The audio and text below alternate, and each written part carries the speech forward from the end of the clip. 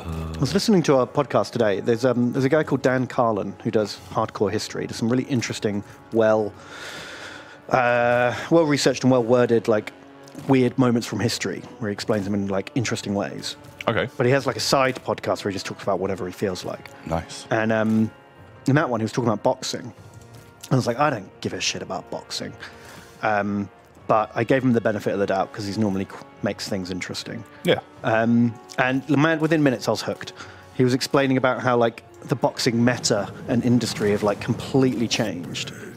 And then he and his mate were talking about whether, because in most sports, you would say that modern athletes would destroy athletes from an earlier era. Right. Like just in terms of like their training and their size and their nutrition and the techniques that have been developed. Like an American football player or a basketball player from now is just better than one from 50 years ago. Sure, that makes sense. And in most sports, it's the same.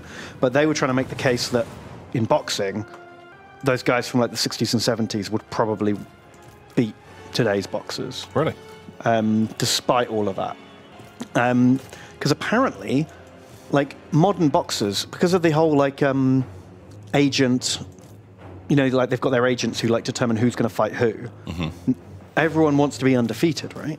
Oh, no one wants to risk their undefeated record fighting like another good boxer. So most boxing matches, like one guy's definitely going to win. They're super one-sided. Okay. It's just for the spectacle and the hype. And like, you can become heavyweight champion of the world after fighting like 18 bouts over the course of like 3 or 4 years. Wow. Whereas back in the day, you'd have to fight 200 or 300 bouts to get a shot at the championship. Okay. Like they would have like many times more like to get there because there were fewer cups and fewer categories, whereas now everything's like really spread out. You got fewer boxers across more categories, across more cups. Everyone gets a go at it. So I don't know what I'm talking about other than what I've just been told, and that might not be true. Okay. Wow, chat's got a lot of opinions about boxing, but suddenly because they weren't really talking about boxing specifically, but more about like the industry and the meta of it all. I thought it was quite interesting. Yeah, that is kind of rad. Like I've got a couple of friends who are very, very into the boxing and like MMA and stuff. Mm-hmm. And it's something that I've never really paid a ton of attention to. But like when they talk about it or when they're getting into it, mm-hmm. like suddenly I'm like, you know, if I did give this some time, I probably feel like I could get into it. I could actually enjoy it. Start to appreciate the sport. The nuance of it. That Bob Sickle says, yeah, look at the old boxers' faces. They clearly got punched a lot more than the modern boxers. Also, isn't it like old-timey boxing? Mm-hmm. Once again, big fucking pinch of salt. Oh, yeah. I talk about my ass a lot, and sure. This is something I definitely don't know Standard about. Tom and Ben disclaimer. But like ye oldie time, when it was like bare knuckle boxing, like no one ever died from that because you didn't ever really punch people in the head, because punching people in the head, if you break your hand, yeah. That ends your career. Oh, shit. Whereas it's modern day with actually boxing gloves that people take a lot of hits to the head, and you have like half a dozen people die a year now in boxing. It might not be half a dozen, it might be who knows what the number is. Yeah. But it's significantly more dangerous to do it now. And just get a lot of concussion. Man, it's that power creep. The power creep, yeah. You do damage 2 now per punch. So there was with the medieval martial art thing. Mm-hmm. So I can't remember if it was in. I think maybe it was in Russia that they were doing this one. It was like one of the most famous, like the largest ones, and one of the, like the headline things of it were just like the duels. Like it comes down just one-on-one fight, because they do these like 25 melees. On 25 melees, or like, you know, 4v4, 8v8, like these bigger ones. But the duels were kind of really fascinating, And for the longest time, it was basically guy in just a fucking shitload of armor with a weapon and a shield, and they would just fucking clank into each other. But then one year, this dude turned up, and you can find, I can't remember what it's called, this guy just out of nowhere, he turns up, and he's basically wearing no armor and just has like a club. Like the bronze strat. And he just literally runs at the other guy, jumps and drop kicks him. They both fall over, and then he springs up in a split second, and then is just hitting this guy with this like metal club in the head as hard as he physically can, and the guy just instantly gives up. And he's like, I'm fucked. Yeah, like, there's no way out of that. I cannot win.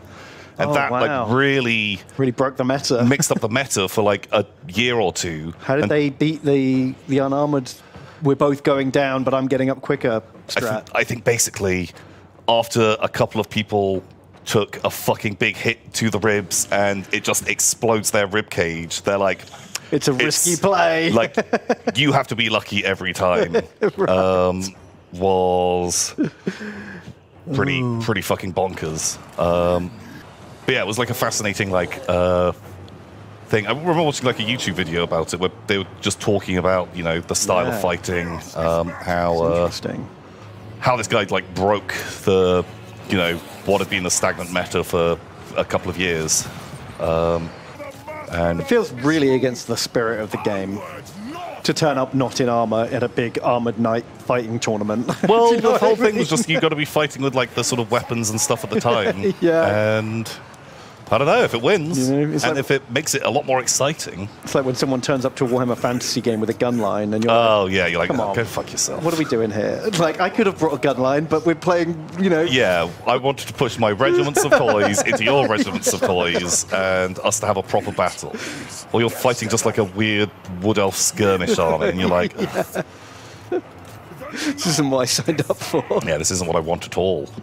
I do find it kind of funny how, I mean, I don't know anything about the history of boxing, so I might be wrong about this. I'm making a massive assumption. But it feels like boxing started because people wanted to have a fight, but everyone agreed, no dick punches, though, right? No, yeah, and you slowly add a few rules into it, and then, you know, you got a bit of a sport going on. And then 2,000 years later, we're still all just like, yep, let's have a fight, but no dick punching. Yeah. Because was the boxing meta before that just repeated groin strikes? Oh, I imagine so. Yeah, it was just two guys just wailing on each other's dicks until one of them gives up.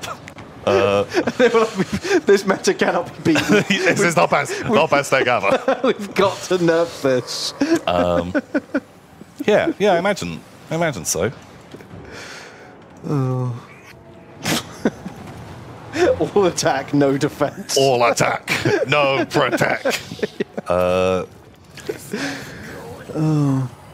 Like, what's the deal with MMA? Like, that's kind of an anything goes situation, right? No, so there must be some rules. No eye poking, I guess. Yeah, but so this is once again, I'm giving you secondhand information from friends of mine. Sure. Who I think they're more into MMA than boxing, even though they still love boxing. But they're like, oh, MMA is just they think it's like a better, there's more tactics and you've got all the different holds that are quite strategic, aren't they? About maneuvering into positions to do different kind of holds. Although it's like a more violent thing, once again, I'm speaking out of my ass here. Yeah. Although it is like, you know, more violent looking, it's a lot more regulated on, like, you know, someone is there to like stop a round faster. The moment it gets dangerous, they pull the plug. And like no one has died in it yet. Oh, really? Especially when you compare it to boxing, where a lot of people have died. Yeah. That is interesting. But once again, not an expert by any means.